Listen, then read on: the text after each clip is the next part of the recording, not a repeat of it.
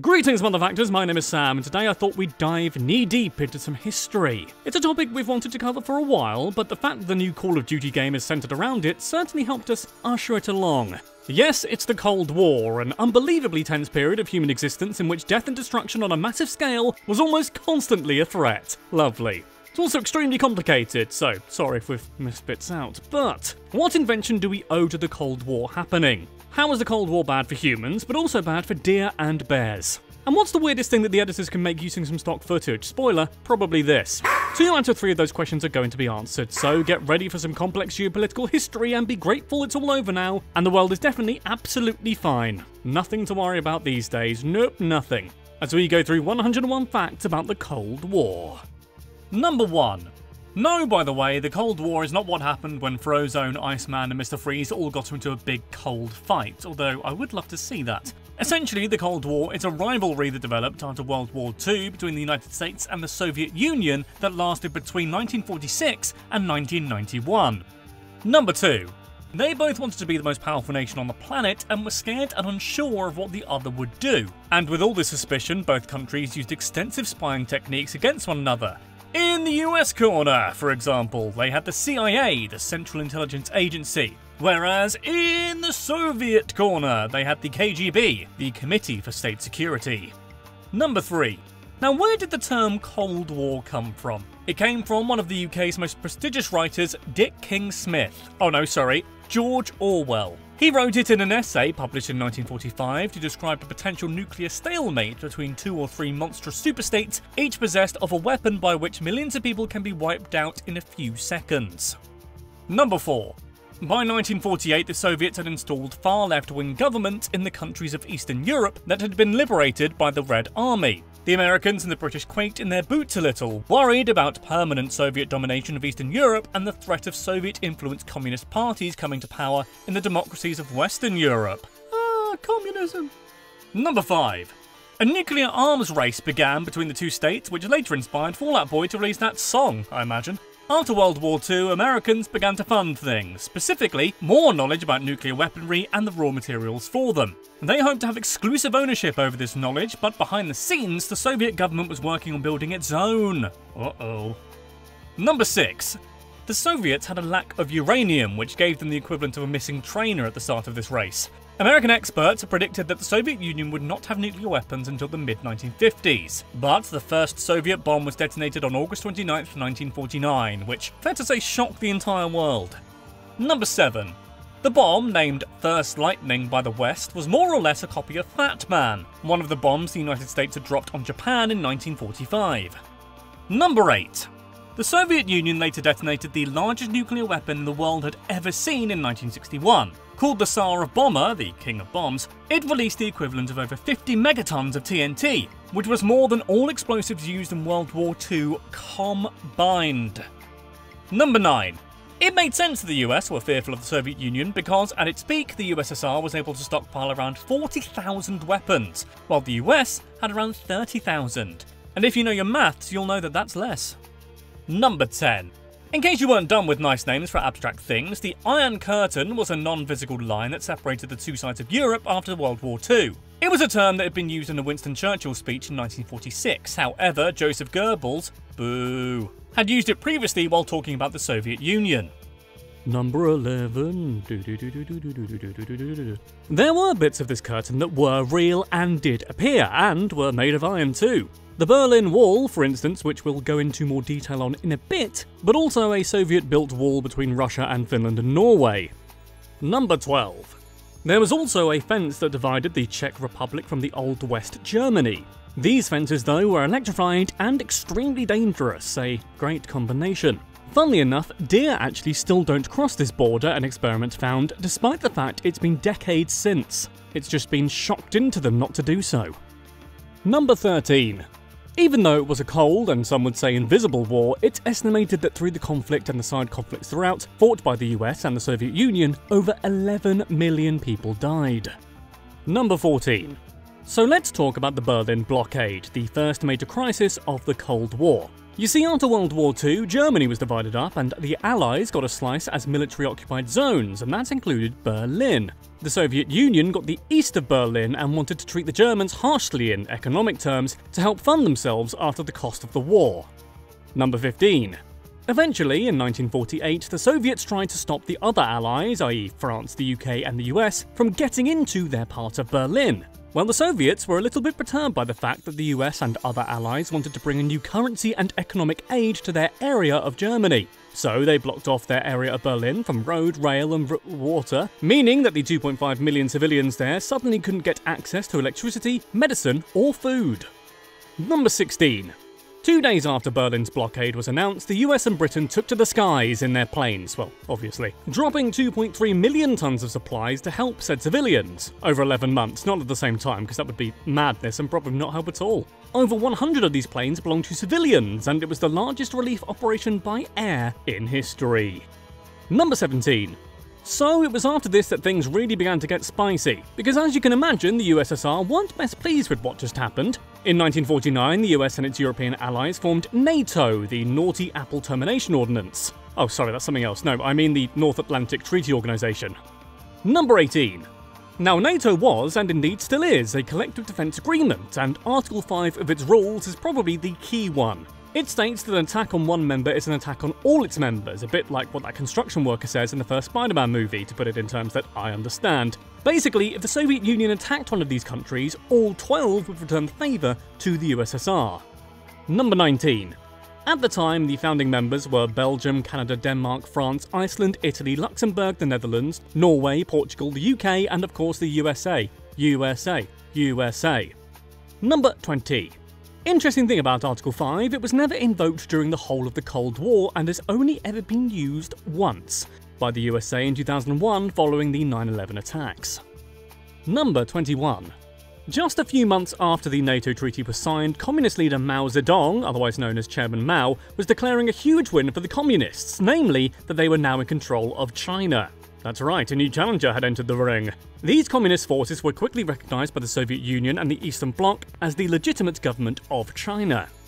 Number 22. However, the nationalist forces in China who had been defeated fled to Taiwan and formed their own government on the island. China and Taiwan continue to have, let's say, difficult relations, to put it mildly, to this day, so the fallout of the Cold War is very much still with us. It is getting a bit chilly. Number 23. In 1950, the Cold War turned really hot for the first time with the advent of the Korean War, a conflict that's still technically not finished even now. Seriously, this period really did mess things up for the world. Number 24. The war was started when YouTube's favourite, communist North Korea, led by Kim Il-sung and backed by the Soviet Union and China, invaded South Korea.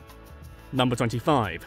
The USA and its allies, under the banner of the United Nations and driven by freedom, stepped in to protect South Korean independence. The war lasted until 1953 and was essentially a stalemate that cost at least 2.5 million lives. Number 26. Just as the Korean War was coming to a close, yet another area of conflict was brewing for the USSR. They just don't stop these lads, do they?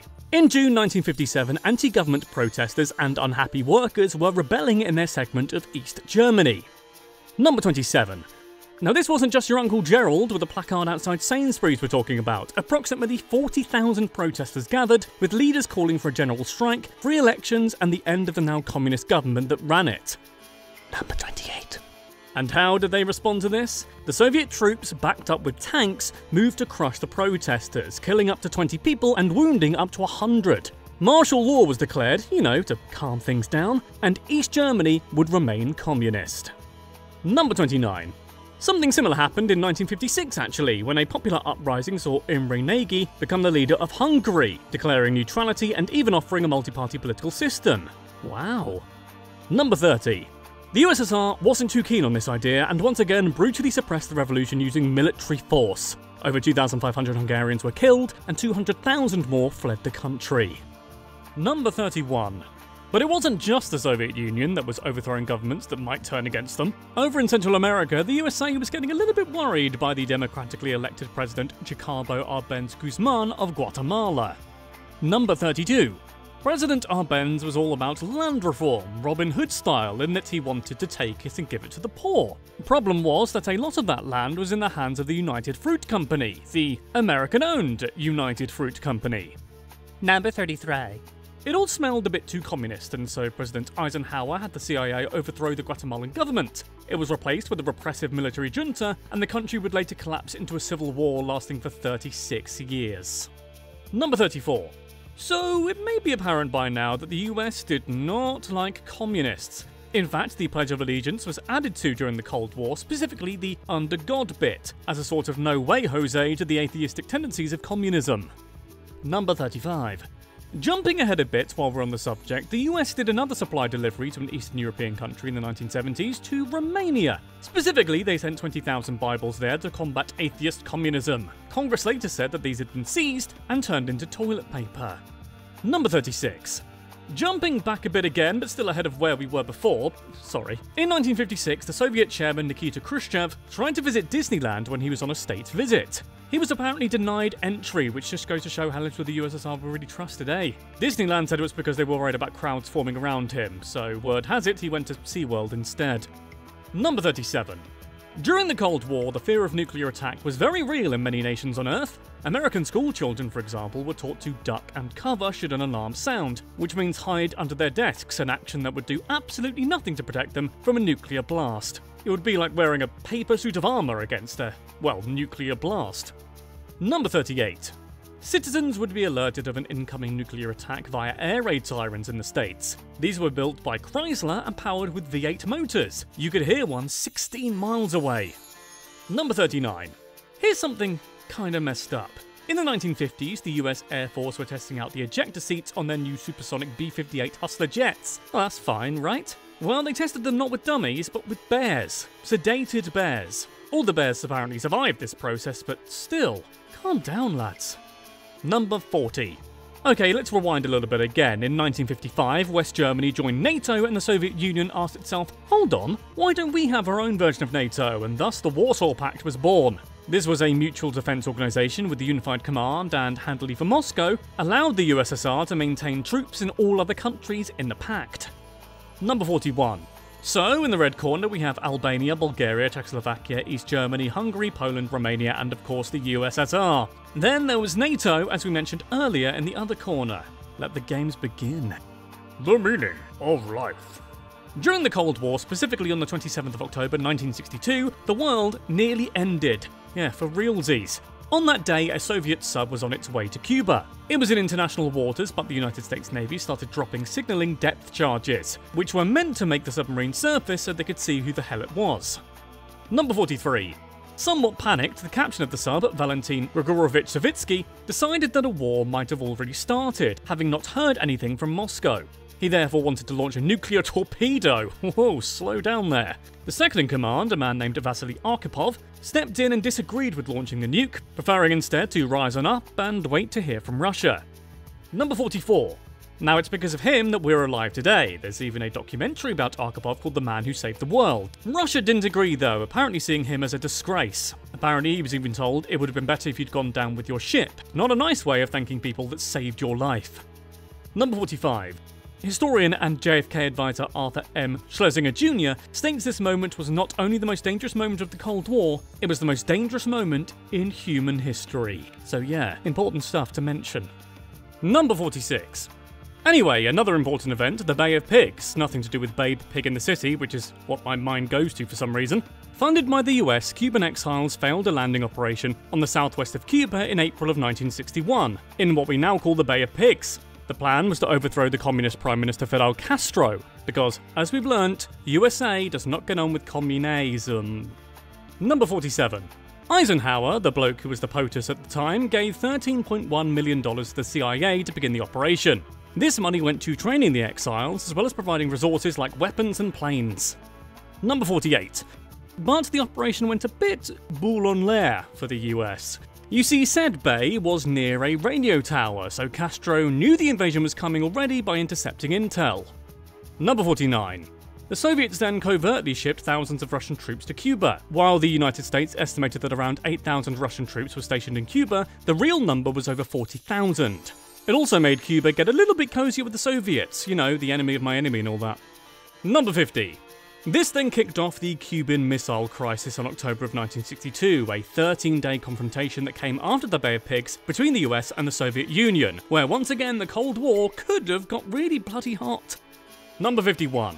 After the US failed to overthrow them, Cuba didn't really want to repeat, so Soviet leader Nikita Khrushchev agreed to their request to place some nuclear missiles on the island to deter a future invasion. Cuba being 90 miles from the USA, America wasn't really happy with this, and meanwhile had missiles aimed at Russia from Italy and Turkey. Number 52. To try and stop the USSR from delivering any more weapons to Cuba, John F. Kennedy set up a naval blockade around the country, obviously not by himself, he ordered it to happen via other people. This heightened the tension as Khrushchev saw this as an act of war. Ruh-roh. Number 53. Khrushchev wrote a threatening letter to the president stating the violation of the freedom of navigation in international waters and airspace constitutes an act of aggression propelling humankind into the abyss of a world nuclear missile war. Alright mate, chill out. Number 54. This crisis eventually came to a close after a couple of letters from Khrushchev, one saying they'd take the missiles off Cuba if the US promised to never invade again, another saying that they would dismantle them if the US took theirs away in Turkey. Officially, they did the first, but actually did both, and they all lived happily ever— oh no, we're halfway through. Number 55. It's worth noting that during this Cold War, the US and the Soviet Union wanted to be better at each other at everything, including science. This meant kicking off the space race in 1955, which involved seeing which superpower was going to be the first in space. Number 56. The Soviet Union achieved the first successful launch in October 4th, 1957, chucking Sputnik 1 all the way up there, and sent the first human to space with the orbital flight of Yuri Gagarin on October 12th, 1961. Number 57. Some think, though, that the US won the space race because they were the ones who, in 1969, popped some men up to the moon. But as you can imagine, there are arguments and debates about this even to this day because nobody can decide on anything. Number 58. Right, remember that Warsaw Pact I mentioned earlier? Well, countries in the Warsaw Pact invaded Czechoslovakia in 1968, which you'll remember was a country in the Warsaw Pact. So why would they do this? Well, that year the Prague Spring took place, not a big trampoline like I thought, but a liberalisation of life in the country. Things like elections, freedom of expression and closer relations with the West. Number 59. Worried that communism might be on its way out of Czechoslovakia, the Soviet Union and most of its satellites decided to once again send in tanks. Almost 200,000 troops from East Germany, Poland, Hungary, Bulgaria and the USSR were involved. Number 60. The invasion was a success and the reforms of the Prague Spring were halted. However, the eagle-eyed among you may have noticed not all the Warsaw Pact countries took part. Both Albania and Romania refused to join in, and Albania even withdrew from the treaty altogether in 1968 as a result. Number 61.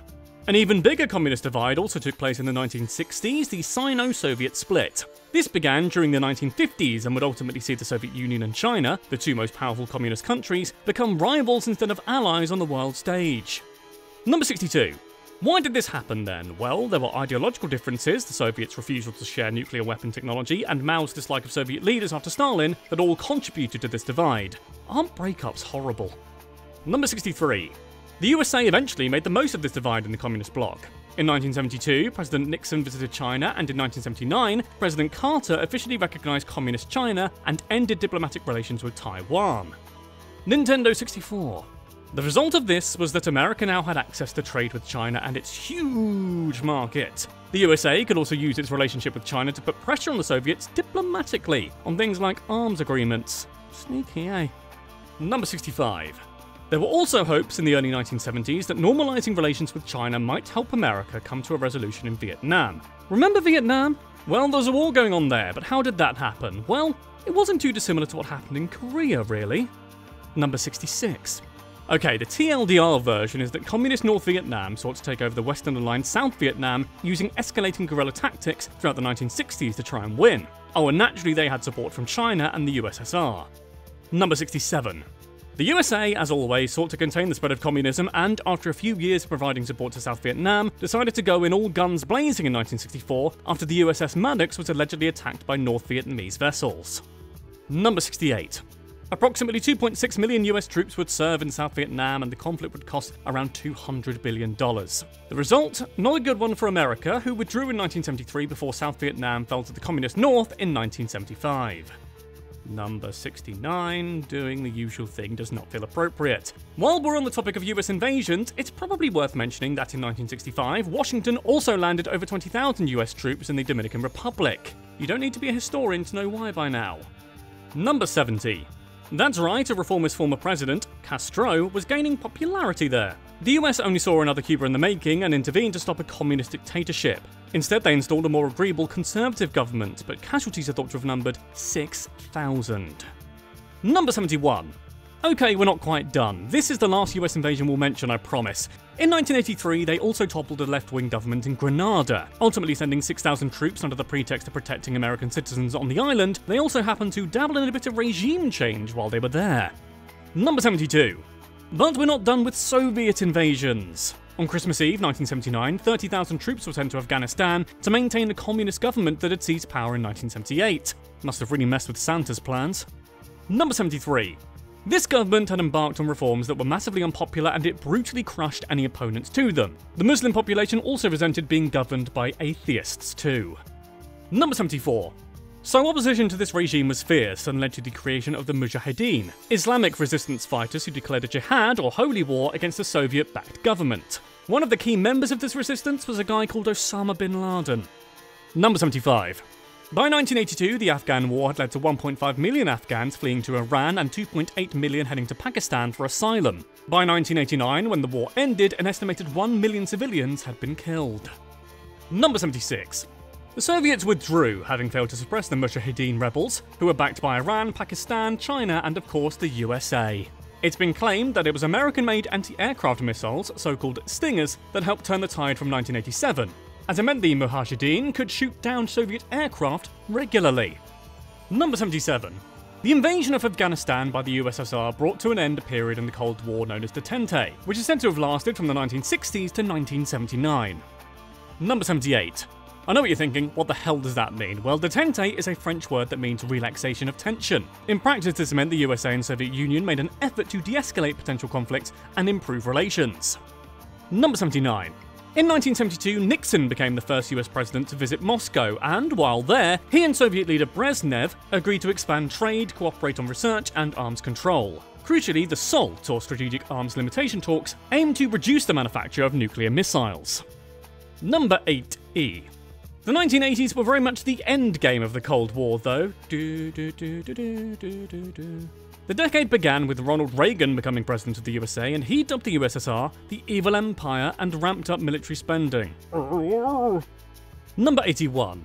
One of the results of this was the so-called Strategic Defense Initiative, otherwise known as Star Wars. Hey, that's a good name. They should use that for a, I don't know, Netflix series or something. This was essentially a system of space-based lasers that would detect and deflect nukes on their way to the USA. In other words, it would make nuclear weapons completely pointless. Number 82. After more than a decade of research and $30 billion in spending, the project, much like my hopes and dreams of becoming a Thomas the Tank Engine steam train, was scrapped in 1993. Number 83. Another big thing happened for the Cold War in 1985. Mikhail Gorbachev became the leader of the USSR and embarked on a series of reforms that aimed to transform Soviet society. Number 84. One of those key policies was perestroika, which sounds like a West Country way of talking about a footballer, but it isn't, because it was in Russia, obviously. It was to limit state economic controls and encourage more competition in business. Number 85. His other big reform was glasnost. This encouraged a more open society with more freedom for the media, the ability to criticise government officials, and even democratic elections. Whoa there. Number 86. In 1989, Poland, big part of the Warsaw Pact, remember, held partially free elections that were won by non-communist candidates, showing a bit of a changing tide in Europe. Number 87. That year also saw pro-democracy protests in Hungary, while there were pro-independence protests in the Baltic republics too. People there formed a 370-mile human chain while calling for freedom. Number 88. All across Eastern Europe, in fact, communist governments were struggling to maintain control. In November of that year, 500,000 people gathered in East Berlin to protest for democracy. Number 89. You see, the Berlin Wall had been built decades earlier, and the total people killed trying to cement it under, over, or through it numbered 171. More than 5,000 East Germans actually managed to cross it, though, using a number of methods, which often involved climbing over barbed wire. Number 90. One successful escape attempt that seemed the most dramatic was via hot air balloon, a homemade hot air balloon. Peter Strelzik and Gunter Wetzel were friends who worked together and decided in 1959 to plot their family's escape from communism. They considered building a helicopter, but apparently that's difficult. Number 91. They then decided instead to build a hot air balloon, which of course took several attempts. They also had to create a makeshift burner to make the actual balloon lift and put the hot in the title, which took about a year and a half to perfect. Number 92. And even then, on the 9th that they and their families escaped, it wasn't perfect. The 8 people on the makeshift gondola made of metal and clothesline travelled in the air for 25 minutes, but a miscalculation meant there was too much fire, ripping the balloon. They then had to turn the burner off and on again several times while being high enough not to be detected by radar. Number 93. The escape worked though, thus why we're talking about it. They couldn't control the balloon because of the wind, so they just had to hope for the best, but the best came and worked out. The families had escaped, eventually settling down where they landed, in Naylor. Number 94. Though the erection of the Berlin Wall was a symbol of the Soviet oppression in East Germany, the tension over Berlin, as seen from the airlift we mentioned earlier, had dissipated, with JFK saying he didn't like it, but a wall was better than a war. Number 95. JFK actually gave a speech in 1963, 2 years after the wall was built, that later became one of the most famous speeches of all time and the most well-known of the Cold War. In West Berlin, he gave a speech basically assuring the people there of the US policy towards them. Number 96. This involved the now well-known phrase, "Ich bin ein Berliner," after which an urban legend somehow arose that by using the word ein, Kennedy had somehow said, "I am a Berliner," which was a type of donut, effectively stating that he is a donut. It even appeared in novels set at the time as well as other media outlets, but it just isn't true according to German grammar fans. Number 97. Cut forward to 1987 when the President Ronald Reagan also made a speech at the wall in West Berlin, urging the leader of the Soviet Union, Gorbachev, to tear down this wall. A speech that's been remembered decades later and even led to a statue of him being erected there. Number 98. When the government announced an easing of travel restrictions on November 9, 1989, East Germans flocked to and overran the Berlin Wall, which was opened by guards. People from East and West Berlin marched to the wall with beer and champagne, chanting "Tor auf," which is German for "Open up that gate, lads, and let's have a bloody party." Number 99. One journalist at the time wrote it was the greatest party in the history of the world. People brought hammers, not essential for a great party that, but they used it to chip away at the wall, eventually bringing it down. Even David Hasselhoff was there. The Cold War was coming to an end. Number 100. By the end of 1991, even the Soviet Union had collapsed. Each of the republics that formed the USSR instead declared their independence, and the Cold War as we know it was over. Number 101. Oh yes, by the way, here's the answer to the thing I said in the intro. One expected consequence of the Cold War was that the internet, the thing that you're on right now, basically came about as a result of it. The US funded a project called DARPA, Defense Advanced Research Projects Agency, the aim of which was to find a way of military computers to send data very quickly to one another. It was the first ingredient into making the internet we now know and love today. So those were 101 facts about the Cold War. Is this your favourite period of history? Let me know in the comments down below. Do you want to see us cover any other important points in history? Also let us know in the comments down below. Also, while you're there, give this video a like and be sure to subscribe because, we're just having a great time here, aren't we, in the subscribe party? There's a punch coming too. In the meantime though, 2 videos on your screen which you're really gonna really enjoy, I think. I honestly do think that. And why don't you prove me right by clicking on one and watching it? And I'll see you there. Bye-bye for now.